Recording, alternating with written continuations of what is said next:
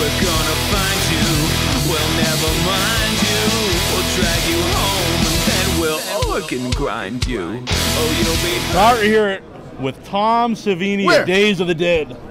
Oh, me? Oh. Yes. Okay. Have you met Tom Savini before? He's an asshole. Oh, really? Yeah. It sucks and you look just like him. He has the worst rep. You know what? I am him, but you know, it's funny because the rumor now is that I was in the pool with a Speedo. Oh, really? I haven't even gone near the pool. So those photos I was taking, that's not you. Even if I don't do stuff, Uh-huh. it's the nail that sticks out that gets hammered down, you know? Yeah. So, Now, there must be people coming up all the time telling you how much they grew up watching your stuff, Yeah. and then inspire them to do what they're doing.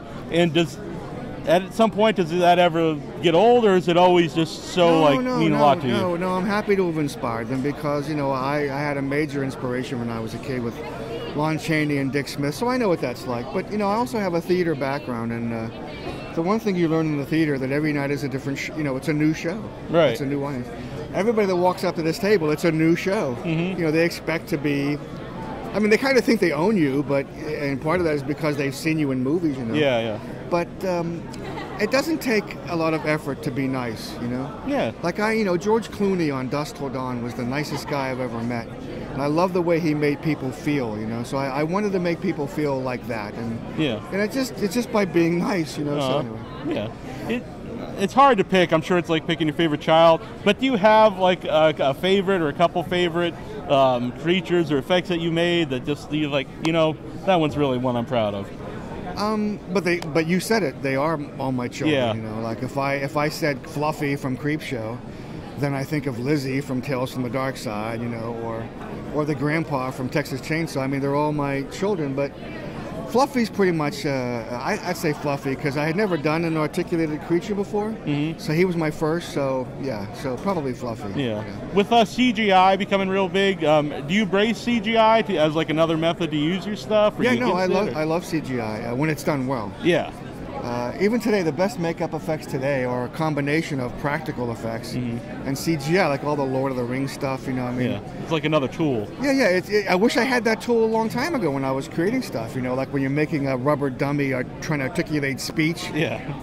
Today it's just they just shoot you, and just transpose it, So I love it when it's done well. I don't think it hurts, Now, I don't know, maybe then you didn't think of it, but when you look back, was it fun to make those things when you really didn't have the money or you were just creating all these things on your own? No, of course it was, because limitations, what I've learned is limitations make you more creative and it makes it better.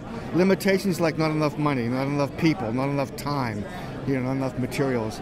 It always forces you to be more creative. That's what I tell my students. That's what I teach my students in my school, Limitations make you more creative, and it's all about the mindset of what do I need to see to make me believe that what I'm seeing is really happening, and that turns into what do I need to show people to make them think it's really happening. Yeah. It's like a magician. Then you just create the pieces. That's what makeup effects is all about. Yeah. Do you have any current projects we can look out for? Oh my God, I'm shooting. That you can name, that you can narrow down, maybe. I'm shooting Django Unchained with Quentin Tarantino. Wow. I'm doing the sequel to. Actually, I'm not allowed to talk about that one. All right. We'll get I may be in Darren. No, it's all over the internet, but I promised them that I wouldn't say it. So that guy in the Speedo told me out in the guy pool. that looked like me, right? Yeah. Are you on Twitter? Yes. All right.